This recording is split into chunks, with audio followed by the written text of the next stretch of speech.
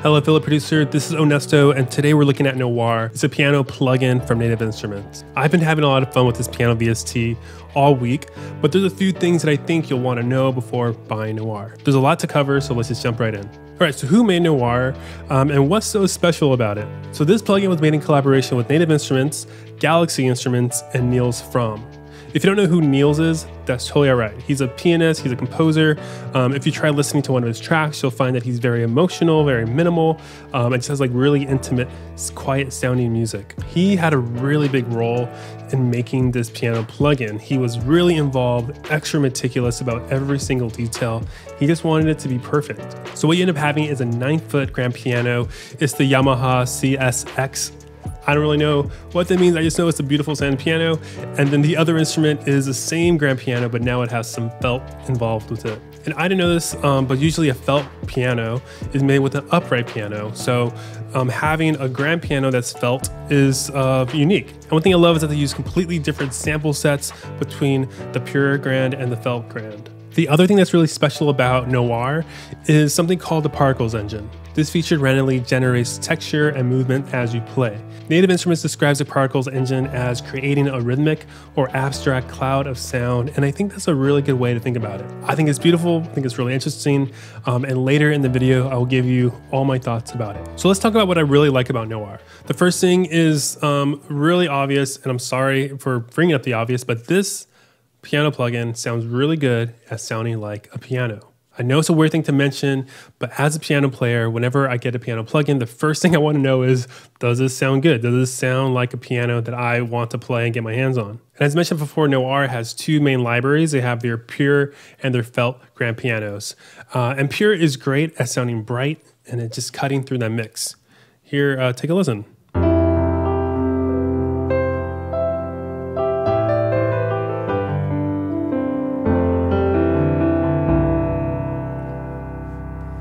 So as you can hear, see, it's really bright. Really bright. It's a really bright sounding pure piano. It's lacking some of that low end, which is fine because this is the kind of piano I would reach for when I want it to cut through a mix, when I want it to kind of stand out and be more up front and kind of recede in the back. Now the felt piano, on the other hand, this is my favorite. Out of the two, I'm like all about this felt piano. It sounds so soft, gentle, intimate, vulnerable, fragile. I can just go on about it. So let's listen to this preset called Gentle Dark.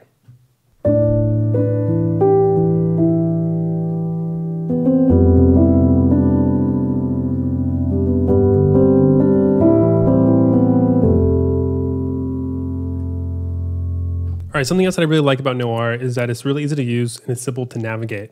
The UI and the UX of this plugin is really solid. I think that even if you're new to the world of plugins or you're someone who just strictly just wants to play piano, doesn't want to know anything about plugins, you'll still be able to find your way around Noire. So with that said, the plugin still feels really simple. It's easy to use. You can dive under the hood if you want to tinker around and do some advanced settings, but you'll find that this plugin wants you to play rather than focus on sound design, which I think is pretty refreshing. Okay, let's talk about the presets real quick. I think the presets are really good at giving you a taste of what Noire can do. I made a video where I demoed out my favorite presets from Noire. I have a link in the description that you can see the fullest of those presets. There's also a link to a video, the video that I made about the presets. And here's the last thing I want to brag about, which is I really like the reverb and delay models inside of Noire. And there's a lot of good options. In our IRC reverbs, you can choose from these different types of spaces, and then within that there are a bunch of different options within each category. Yeah, there's tons of different, oh my gosh, reverb types, you know? So you can totally have at it there. And then delay, you'll see here that it's called replica delay. And I'm assuming that Native Instruments is using the replica delay plugin and just kind of paring it down for Noire so you can do some cool stuff there. So you have 5 different delay models to choose from. The Fusion's pretty cool. I do like that one quite a bit, but I do have one beef with it, a pretty big beef with it. And so let's move to the next section where I'm talking about things that I feel Noire could do better at. All right, so what could Noire improve upon? There's a few things. One is that I wish the controls in the advanced panels went a little deeper, especially when it comes to the EQ and compressor. So as you see here, the EQ, I have 3 bands. I don't really know much about what it's doing. Sure, I can adjust them. But when I am trying to fit this inside of a mix when I'm working on a track, I like to get a bit more precise with it. And then the compressor too, same thing. There's no controls for like threshold or attack, release. It's just simply amount of compression, and you have different settings here of that compressor. I have to use my ears a whole lot, and even then I'm still making a little bit of a guess of what it's actually doing when it comes to the compressor, which is unfortunate. Now, couldn't I just ignore Noire's EQ and compressor and just use my own third-party plugins? Of course I can do that, but this is where my beef with the delay and reverb inside of Noire comes up. I probably won't be using the reverb and delay inside of Noire, even though I think they sound great. And this is the reason why. Like, if I'm gonna be doing EQ and compression outside of Noire, then that means I'm also gonna wanna add reverb and delay outside of Noire, which means that I probably won't be using these great sounding reverb and delays inside of the plugin. So it's a little bit of a shame, but then again, if you're a musician who doesn't really care about fine-tuning EQ and compression inside of a piano, then you're good. Then don't worry about it. Just go straight to the reverb and delay and have fun with it. There's one more thing that I'm a little annoyed with, and that's there's a lot of settings in here that I just don't know what's really going on. So all these drop-down menus, all these compressor settings or all these style settings here, we have so many options, but I don't really know exactly what's going on, what to expect. Usually when you hover over something in other plugins, you might see like a little tip pop up that kind of gives you a quick bite of what this thing does. But that doesn't exist in this plugin. And it's such a bummer because you have a lot of different options, like all these here. Sure, I can select one, I can listen to it, and just decide maybe I'll like it or not. But it's just so nice to know that when I hover over something, knowing exactly what's happening, knowing what to expect, it makes me want to use it some more because I feel less lost, I feel less like I'm guessing, and more like I'm choosing.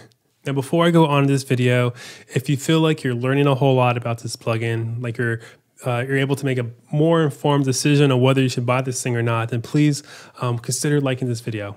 Okay, so is the big shtick of Noire any good? And what I'm referring to is the Particles engine. And here's my thoughts on this thing. I mean, what I really appreciate is that the Particles engine, it does what it is set out to do. You would think that it'd be really complicated or just really difficult to use, but it really isn't. It's super simple to use. Here, I'll play some for you here.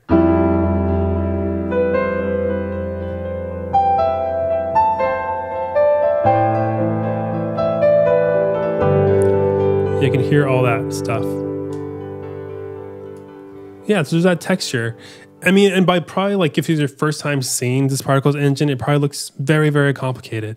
But it isn't. It's really simple. And I mean, honestly, if you just go through these controls, you'll get it. And I'm really grateful that it's easy to pick up. So if you're someone who's looking for something like this for their compositions and their music, then this is perfect for you. However, when I ask myself, do I see myself reaching for the Particles engines on my future tracks?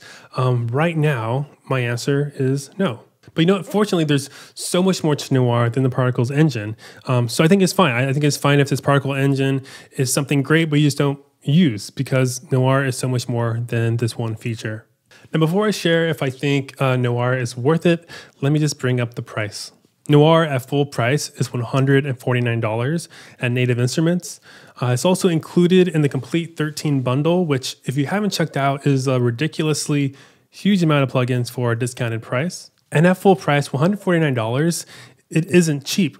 If it's out of budget for you, then wait for a sale or consider saving up more money for the complete 13 bundle because not only will you get Noire, you'll get dozens of other great instruments and effects from Native Instruments. Okay, now the big question we're all wondering, is this plugin worth it? Do I recommend it? Now, if I owned very few piano plugins, if this was the first expensive-ish piano I was considering buying, then yeah, I think it's pretty worth it. I think you'll be even happier with it if you're looking for a piano that sounds soft, warm, and intimate. But if I already owned a bunch of piano plugins, and I already had a good bright piano, if I already had a good soft piano, then this plugin, as great as it is, becomes a little bit less worth it because I'm not really sure what hole Noire would be filling in your piano arsenal. I guess the hole that I was filling is that now I have access to a grand felt piano. That was something I did not have before, but now I have it, and I think it sounds so good. So maybe, yeah, maybe it is much more worth it than I'm letting on. And I already mentioned that thing about the particles engine where it may or may not be very important to you to have access to something like that. I'm happy that I have it, but I don't feel like it's this once again like this thing that I'm always gonna be reaching for or want to use. So if it helps, I have all of the Native Instruments pianos except for Alicia's keys, but Noire is my favorite, hands down. So I guess in conclusion, yeah, I recommend Noire, but depending on what you already own, what your needs are, you'll just have to decide if it's right for you. And that's what you should know about Noire before you buy it. This was a lot of fun. Thanks for hanging out. Hope I can see you again in the future. Later.